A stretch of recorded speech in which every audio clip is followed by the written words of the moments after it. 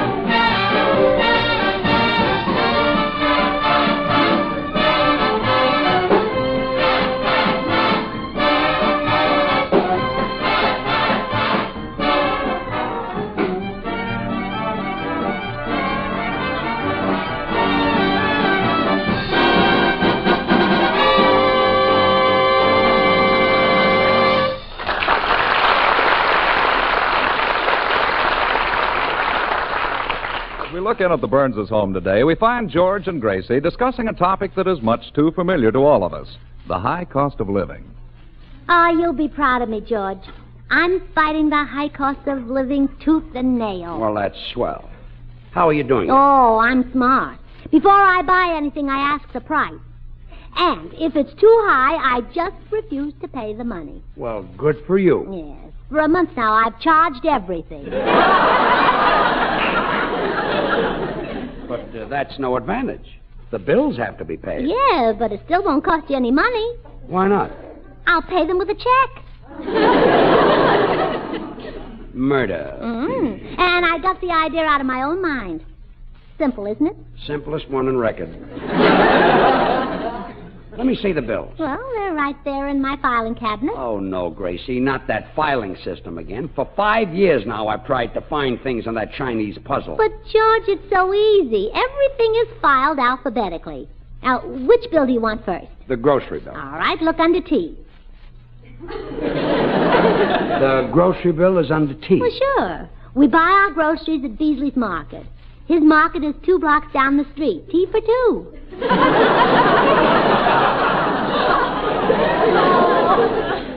What if the market was 4 blocks down the street? I'd file it in the same place. T for twice 2. Oh, well, okay. Here's the grocery bill. Holy smoke. Don't tell me eggs are this high. Oh, they're like diamonds, George. Before long, hens won't lay them on the ground anymore. They'll go right to the bank and make their deposit.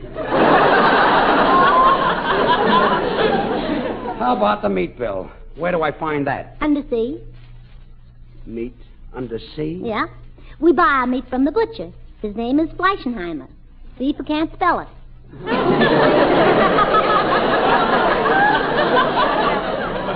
Okay, here it is. Oh, no. Couldn't you find any cheap meat? Well, I've tried, dear. See there on the bill? Ribs, 80 cents a pound. Shanks, 70 cents a pound. Oxtails, 60 cents a pound. Is that the best you could do? George, When you pass the tail, you're out in empty space.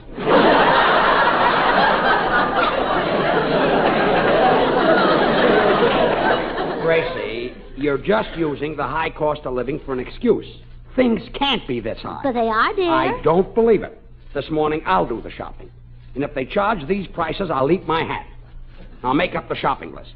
What are we having for dinner? Boiled hat. Let's go to the market.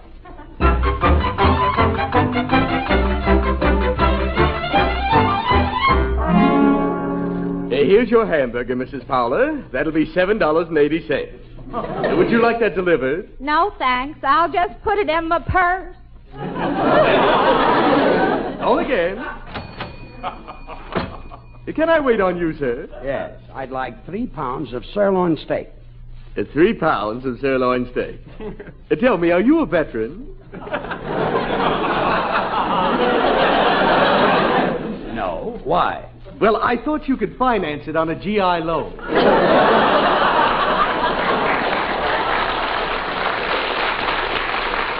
Now, look here. Yeah, how about a nice soup bone of steer beef?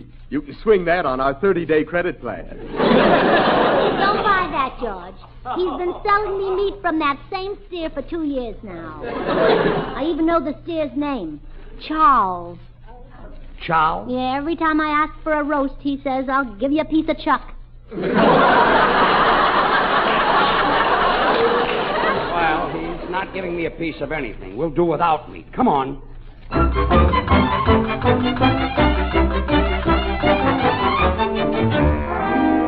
You see, Gracie, the only way to bring prices down is to refuse to pay what they ask for things. Now, watch me. Mr. Beasley, Oh, yes, Mr. Burns. how much for canned tuna? 70 cents a can. I won't pay it. That's right. We'll plant our own tuna. Hey, I get a kick out of your wife, Mr. Burns. She's so mentally adolescent. Oh, careful with those compliments. My husband's here. Let's go on with the shopping. I'll take a pound of butter. Yes, sir. That'll be $1. $1? Why don't you wear a mask instead of an apron? Come on, Gracie. Let's go to the vegetable department.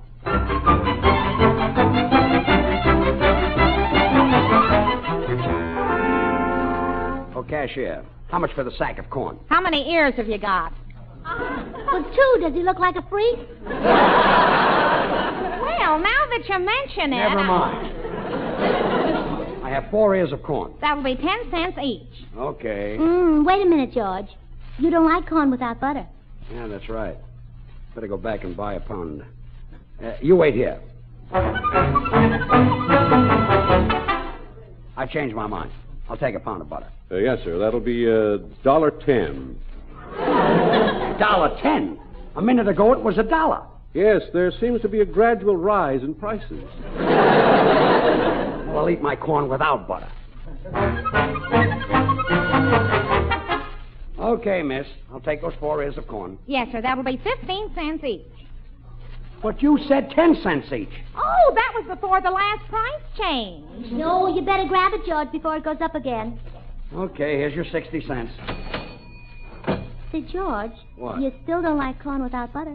I know. Well, come on. I'll buy a half a pound.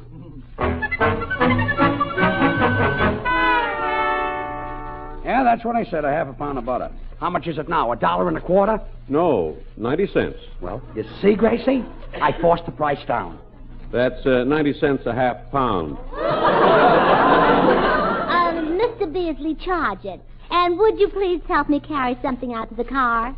The butter? No, my husband, he just fainted.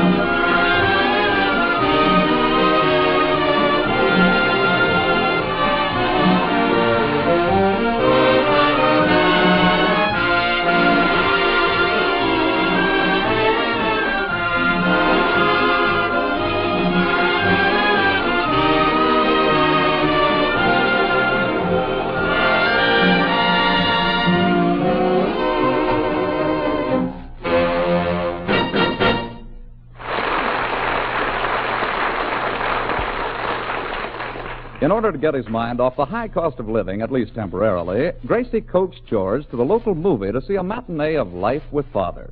We find them now just leaving the theater. Wasn't that a wonderful picture, George?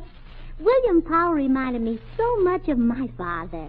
Father must be quite a man. Oh, he is. Proud, genteel, dignified, aristocratic, and the best delivery man at the fertilizer factory. Hey, your father's a big man. Right on top of the heap.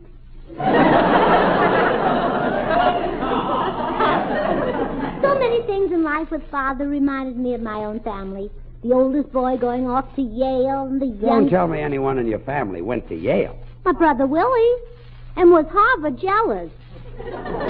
Harvard wanted Willie? Oh, yes, but Yale wouldn't let him go. They said Harvard would just have to go on studying the theory of evolution from pictures. Gracie, I don't want to hear any more about your family. You're still worried about the high cost of living, aren't you, dear? Yeah, I guess I am. You poor darling. If I could only make some money to help you. George, I've got an idea. What is it? I'll write a play about my family. It'll cost you about $5,000 to put it on, and it'll make millions. No, Gracie. But family plays are all the rage now. I Remember Mama, Life with Father, Mother Wore Tights. Gracie, I can make mine a combination. I'll call it I Remember Mama's Life with Father in Tights. No. And I'll get William Powell to play Father. And you can be one of his sons. Gracie, the idea is ridiculous. Oh, yeah, you're right. You play the father and he'll be the son. Forget the play. Every time you get one of these ideas, I get in trouble. But I want to keep you from worrying about money, dear. You're heading for a nervous breakdown, and I want to help you. This will do it. Now, Gracie, I'm going to NBC, and remember, you're not going to do a play about your family. Yes, sir. Or any other play. Yes, sir. Absolutely no play. No play. Meredith, how do I go about putting on a play? Well, first of all, you have to look around and find an angel. In Hollywood? Just any place, so as he's wealthy. Now, Tommy Manville's been an angel several times. Yeah, he keeps slipping back, though, doesn't he? Yeah. Gracie, the term angel is really applied to a man who finances a play. Oh, well, how about you financing my play, Meredith? Oh, I'd like to, but all my money's tied up. It is? Yes, I tied it up in my handkerchief, and I can't get the knot loose. However, I could offer my services as an actor. Oh, have you had any stage experience? I was always prominent in the Mason City, Iowa Festival of Corn. I once portrayed a bloodhound in Uncle Tom's Cabin. I bounded across the stage, sniffing with my nose to the ground. But apparently the critic thought I had my nose in the air. Really? Yes, he said I smelled to high heaven. Well, Meredith, I think you're just right for my play. But first, I've got to find a backer. Don't you know any rich man? Well, let me see now. I read in the morning paper that Mr. Judson, the Texas oil millionaire, is in town, staying at the Plaza Hotel. Oh, he sounds like just the man. Oh, I'm sure I can get $5,000 from him. Why are you putting on a play, Gracie? Well, to help George meet expenses. The high cost of living has got him so worried, I'm afraid he'll have a nervous collapse. Oh, you're a true blue helpmate, Gracie. George is a lucky man. I hope when Bill Goodwin and I get married, we'll do as well. I'm sure you and Bill will be very happy together. Bye, Mary. Bye.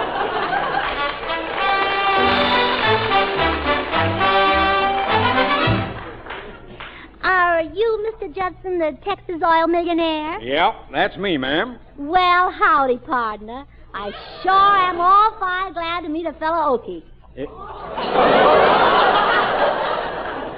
Okies are from Oklahoma, ma'am. I'm from Texas. Oh. Well, I sure am all fine glad to meet a fellow Texie. I'm Mrs. George Burns. Proud to know you. What part of Texas you hail from? San Francisco?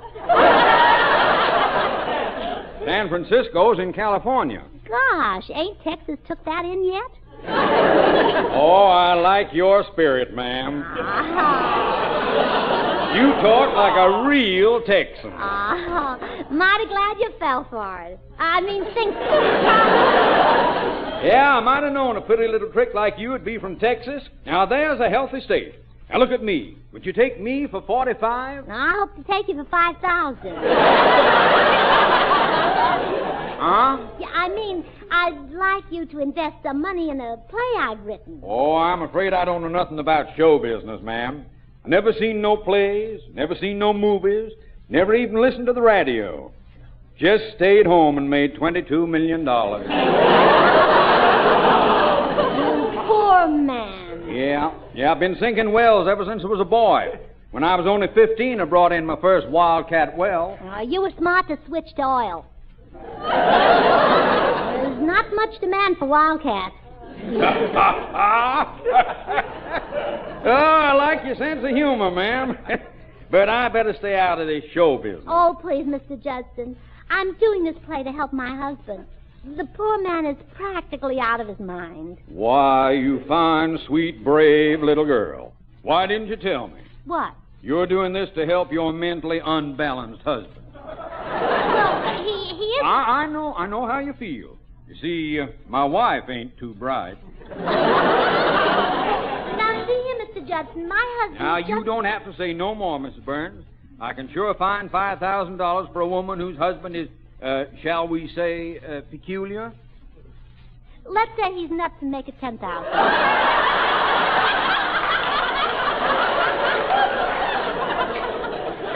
It's a deal. I'll draw up a contract and then I'll telephone you. Oh, thank you. Why, not at all. Say, by the way, where's your husband? He's at NBC. NBC. Is that a mental institution? Yes, that's what it is. NBC, the National Booby Coop. Or, as some people call it, the Nutworks. Well, thanks again, Mr. Judson. Goodbye.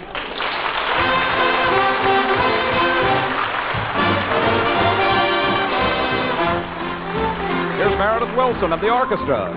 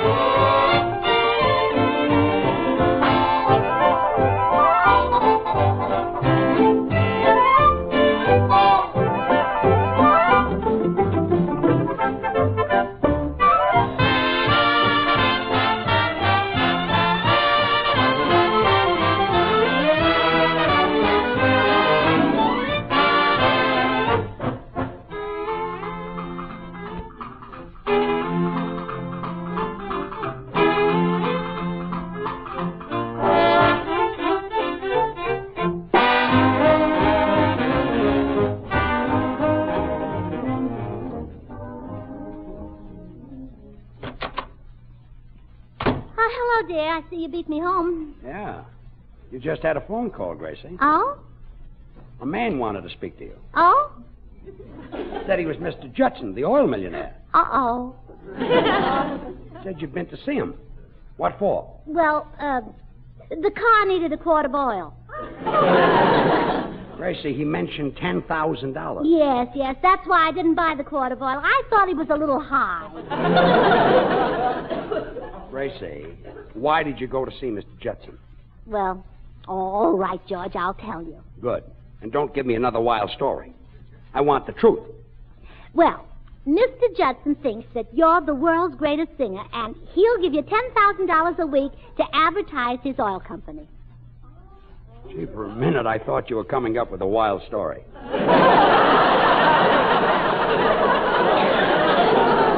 From time to time in every clime, blessings come from above. Do you think my voice will sell gasoline? Oh, yes, darling. Everyone who hears you sing will take gas. Well, I don't know. come in? Hi, Burnses. Hello, Bill. Give him a sample, Sugar Throat. Unleash those atomic tonsils and sprayers with that radioactive voice. From time to time and every climb, blessings come from above. When you listen to that man, it's hard to believe he's human. Ain't easy when you look at him either. I mean, he doesn't sound like a man. When he sings, it's more like you've just heard a big bird. Well, if he sings again, you'll hear the biggest bird. Come on, critic. Just wait till I get my own program for Judson's Oil. Yeah, now, George, you run hop in the bathtub and vocalize. I want to talk to Bill. Okay. To summon them, another space. Oh, phew. Bill, you almost ruined things. How? Well, Mr. Judson isn't going to sponsor George's singing. Well, he sounds like a sensible man. Actually, he thinks George is a lunatic, and he thinks NBC is the national booby coop. Like I said before, he sounds like a sensible man. But, Bill, don't tell George. He doesn't know what I'm up to. Gracie, I'm single, but I thought wives never did anything without their husband's permission. You are single, aren't you? Come on, Bill. Drop me at the beauty shop.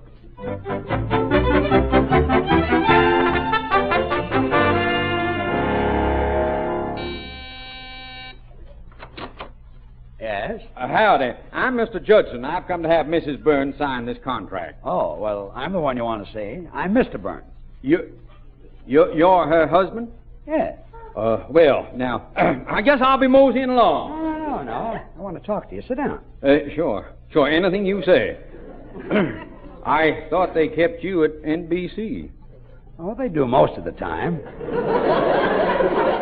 But now and then I sneak away. Well, ain't it a hard place to get in and out of? No. I can get you in if you want me to. No, I ain't ready for that yet. Don't NBC have any guards? Yeah. But in Hollywood, it's hard to tell who belongs in there and who doesn't. Yeah. I reckon it is. Could anybody come in to see you, Mr. Burns? Oh, no. See me, you got to have a ticket. You're one of the biggest ones there, huh? You bet I am. Of course, now and then I lay an egg.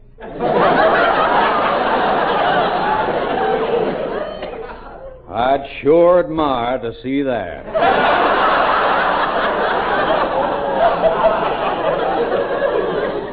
Mr. Burns, what did you do that got you put in there? I'll show you. Ain't misbehaving all by myself. Ain't misbehaving. I'm happy under shelter. That's what did it. And well, it might. Thanks. I'll sign that contract now. Give me your pen. No, please. I'd rather you didn't handle anything sharp.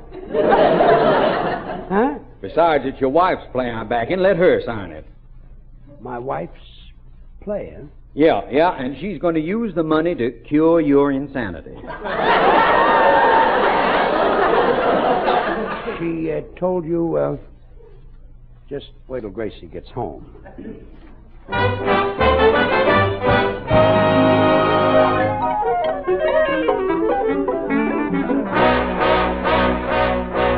Trying to put on a play after I told you not to. Telling Mr. Judson I'm a lunatic. I'm warning you, Gracie. I've had all I can stand. Well, I don't blame you, George. I'm just a no-good, trouble-making woman who does nothing but hinder you. You ought to get yourself a new wife. Huh? No, I wouldn't go that far. Oh, yes, you should. Nothing but a millstone around your neck, and you ought to send me back to my mother. Huh? No, I wouldn't do that. But I deserve it. I'm just a silly, thoughtless woman without a brain in my head. Huh? That you are. Let's go back to the second one. You ought to send me back to my mother. Huh? Come to think of it, that's not a bad idea either. Let's go back to the first Oh, one. never mind. But you do deserve to be punished. Now, how do you think I should punish you? Well, I've got a terrible punishment. No new clothes for the rest of the year. Okay, that's it. I'll just force myself to look at you wearing your old clothes. Look, Gracie, I'll let you off with no punishment if you'll promise that you'll never cook up another one of your wild schemes again. Yeah, I promise.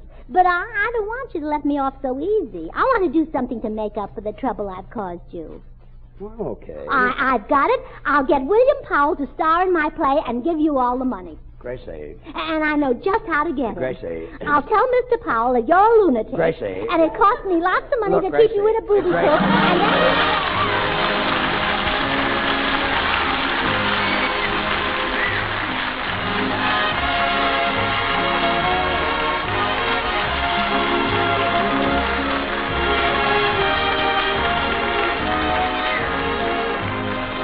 Bill Goodwin speaking. The Burns and Allen Show has been a presentation of the United States Armed Forces Radio Service, the voice of information and education.